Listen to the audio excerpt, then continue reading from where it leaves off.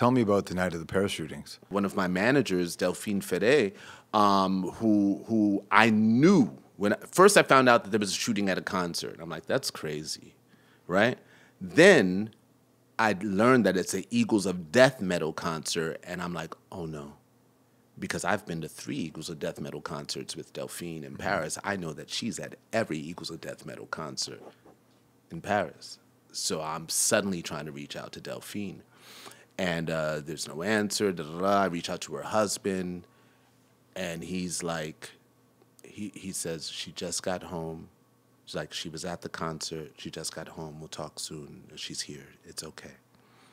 So I spoke to Delphine yesterday, actually.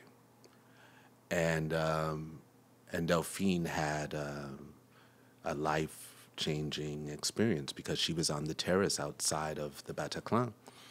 She's at a table for 3 on like the sidewalk outside, and that's where they shoot first. So immediately the guy across from her who she's talking to, like, shot in the head, he's dead. Then the guy next to her, bullet comes through his back and out of his chest, he falls over. And she sees everybody dive down on the ground. She dives down with everybody else, grabs her friend who's bleeding from the chest. But she stays still, and she sees the boots walk past her and the guns walk past her and over her into the club. And she hears what's going on there. And so in the meanwhile, she's expecting everybody else to get up and kind of run. And she notices that the people around her who dove down didn't dive down. They've all been shot. But her friend who's been shot in the chest is still breathing. He is recovering.